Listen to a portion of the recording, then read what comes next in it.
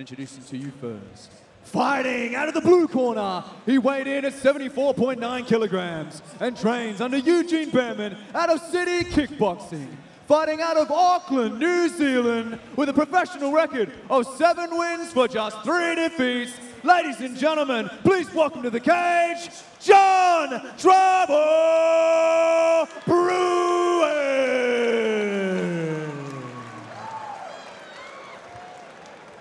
And introducing his opponent, fighting out of the red corner, he weighed in at 74.8 kilograms and trains under Ben Vickers out of Scrappy MMA. Fighting out of Perth, Western Australia, with a professional record of 2 wins for just 2 defeats. Ladies and gentlemen, make some noise for Wes Kappa!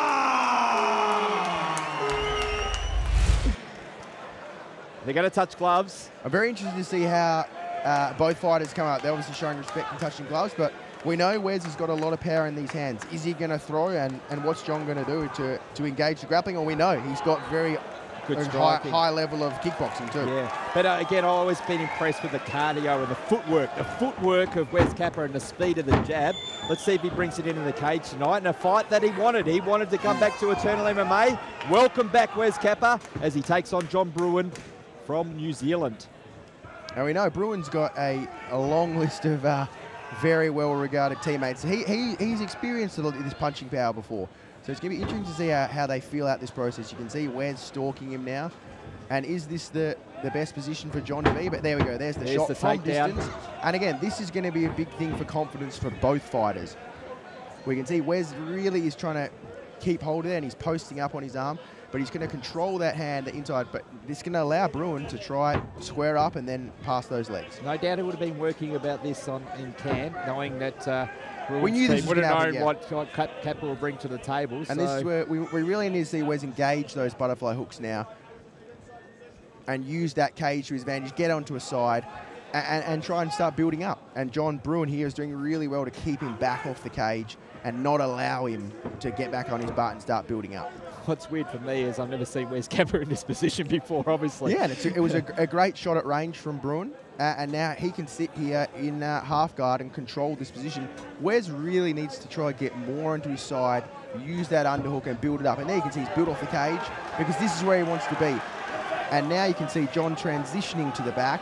And Wes, again, he can shake him off with one hook, whereas Brewin is really going to try and fight to get that right hook in.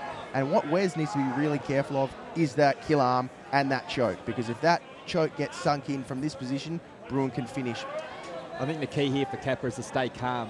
Yeah, correct. And control, you can see he's controlling Brewin's right arm, but that left arm can come through as the kill arm. Well, he's almost shaking him off there, so good work by Kappa. Very composed from both fighters, no rushing. And Wes obviously wants to keep his base and stay standing, but he's really doing well to fight that hand, as you can see, controlling that hand with both arms. But what Brewin has done is reached around and he's controlling that little baby hook there. Said Wes Kappa's going to want to explode and get out of this position and get it back where he wanted, which is obviously on the feet, but so far playing into part of Brewin's game plan, because again, he's a good striker himself, but he knows that the striking capabilities of Wes Kappa. Correct, and they've both done, I mean, John does really well here. So what John needs to be careful of is not let Wes's hips stay higher than his, and you can see there we go, he's kicked his legs out to change it, but that's really well done by both. And John's managed, if he locks his body lock up here, this can be a very dangerous position for Wesley. Good effort for Kappa, but looks like he's trying to get the underhooks now. Yeah, and watch Wes. Well. What Wes is really going to do is frame off and throw a short shot. But Brewin's done really well to transition that head. And you can hear the corner of Kappa calling for his weight, because this is exactly where he really needs to fight to his side now and use an underhook, whereas John can really try and stay on top and use his weight to keep his back flat. Because with that back flat on the mat, it's very disadvantageous for Kappa, whereas Brewin can really control this position and aim to keep Wesley flat, and post up and rain down some damage. You can see how experienced Kappa is. I'm not talking about cage experience, I'm talking about fight experience, because he's still pretty calm in there based on the situation where he doesn't want to be in. Yes, that is true, but what I'd also say to that is Wes needs to just start working to his base and to the side, because Wes is great at standing up if he can build up. And I'd really like Wes to try and keep turning into him here. But John's doing a really great job. And this is where Wes is great at building up. But he just really needs a great transition from Brewin. I see Brewin is desperate to keep Wes Capper in the same position. Yeah, and it's a very smart plan by Brewin. That was an amazing transition from the front headlock position straight to those legs. But Wes has done really well. The further he bases his legs out and incorporates that split. Here we go. This is where Wes... Now it's going to be interesting to see how both of the fighters react fatigue-wise from that grab. That's a very exhausting process for both guys. Where Wes Capper is trying to use the jab, follow up with the right punch. And you can see Wes going high, low, high. He's trying to get him down to the mat again, so this is opportunity for Wes Capper now. He's weathered the early parts of the storm in round 1. Oh, look at that. He certainly might have hurt him there. Big shots from both. And this is where we really need to see the straight, short, sharp straights from Wes. Oh, look at that. Good hands by Capper. But great head movement by Brewin. Really look at that. He's down again. And I think that's more slips. Yeah, Brewin's doing really well to keep his head moving and keeping off centre. But I'd really like to see Wes let go of that right hand down the pipe. Be careful about throwing that. That's a closing stages of round 1, though. That's a great entry there from John. And if he can finish it, see, that's a big confidence boost to Capper there. Wow. What an end to round 1. A very intriguing round. And look, here's an opportunity now because the severely handed fighters, we enter round 2. But I think what Brewin's done really well is to start throwing those lower leg kicks and trying to keep slow Capper down, because Capper's going to do a lot of damage with those hands. He's really throwing a lot of nice feints and leading in.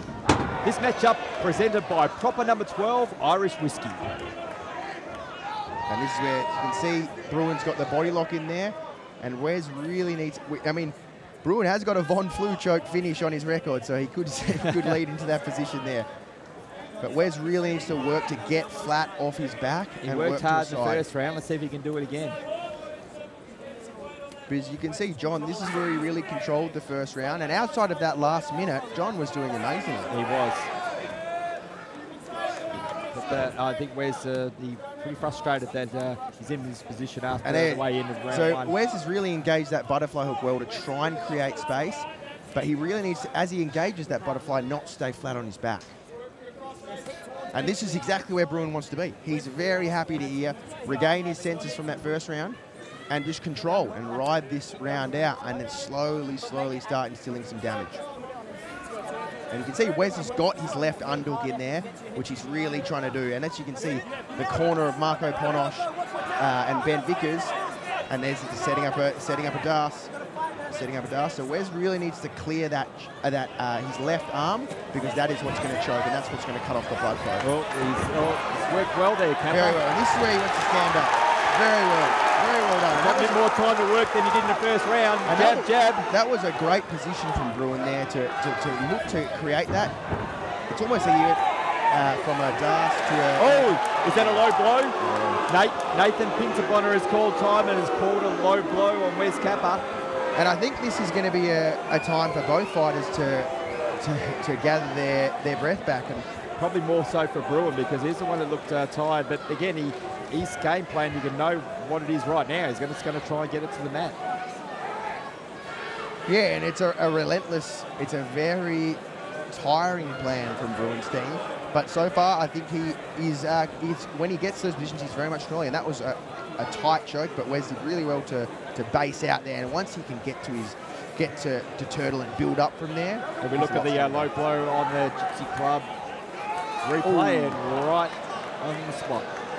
So, and Wes Capper knew it straight away as well. So, look, the moment for Wes Capper now is that he's got more time to work than he did in round 1. He got it with about a minute left in the fight. He's got 3 minutes to work here, where he's got to avoid the takedown. And what we saw at the end of that first round, which was the most positive output from Wes, is when he pushed forward and put Brewin on the back, get back against the cage, he landed some damaging shots. Sorry. Yeah, and I believe that Wes knows he can do it again, but he's got to just stay away from the takedown. But Brewin's pace is relentless so far, so if he can keep this for 3 rounds, it's going to make for a very exciting fight, which we're already enjoying so far. Here we go. Action back underway in round 2. And I'd really love Wes to throw that straight right down the pipe and see if he can inflict some more damage. Nice kick there by Brewin. It's very interesting to see Brewin not throwing more leg kicks and really keeping slowing Wes's movement down. It is surprising because that's the Brewin problem. wouldn't be expecting a takedown attempt from when he's throwing the shots from that distance, whereas when he set them up, he was getting leg entries and really executing them well. There we go. Now he's telegraphed that. This is going to be a big confidence boost for Kappa here. And this is where Brewin, especially if he's tiring and on the back foot, it's a tough one. Wes really needs to come forward, but you can see Brewin is very keen to engage. Better get up, and he does. And this is where, in those shots, you don't want to rush, because that's where those short, sharp shots can land a damaging effect in those exchanges. Crowd appreciating the little strut from Kappa. But both look to be more composed now. I think Brewin's recovered well after what we saw at the end of round 1. Correct, and I think if you look at control time, he is leading this round, whereas Wes really needs to push this last 2 minutes to cement this round in his corner. Because Wes is starting to stalk him down and come forward, which is not a good look for the judges for Brewin. The only thing that Kappa obviously needs to work on is input, so he's looking for his openings. But I really do like that lead high kick from Brewin. As Wes goes down to the body, Brewin is flicking that out there nicely. I always said the longer the fight goes on, the better for Kappa. Correct, and especially with these shots coming in now, they're going to get slower and slower as Wes adds up more damage. The body shot might have hurt Brewin's again. Because he needs to get off the cage. He really cannot. Another body shot. I think Kappa's going to look to go to the body and then and also look for the jab. And he's been setting up that body all fight. Really. So that was he's hurt. Kappa, opportunity for Kappa. Let him stand up.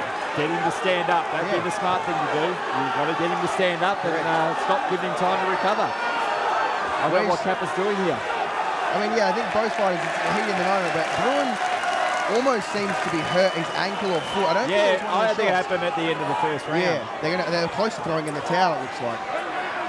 But yeah, this is Kappa's opportunity. He's still got 36 seconds left in the second round. See, Brewin he's down. He's gone for a takedown, but again, Kappa can see them coming a mile away, and again, he should just let him stand up. Correct, let him stand. But I think there is an injury here. Yeah, I think so. And you can hear the corner calling for it.